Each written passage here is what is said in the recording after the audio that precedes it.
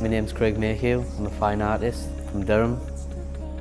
I studied at Northumbria University up in Newcastle, and I describe my artwork as really bold, striking, quite in your face and bright. The inspiration kind of comes from surroundings, whatever I see. Everything I see kind of like influences what I do and make. I love doing artwork out in the open because it adds to the visual landscape.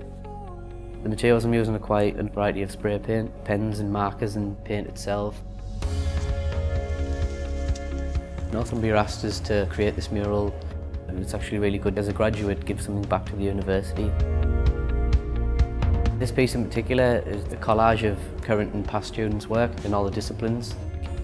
I chose Northumbria because it felt right to be on that course. I was really happy with the studio space that you got. The tutors are really enthusiastic and seemed like they had a lot of knowledge to give. And now I've got a studio above Northumbria as a postgrad student. The studio that I work in is where we set up loan projects with two of my friends, which is an arts-based community. We're like really passionate about art and like helping out and regenerating like quite derelict areas of the local community.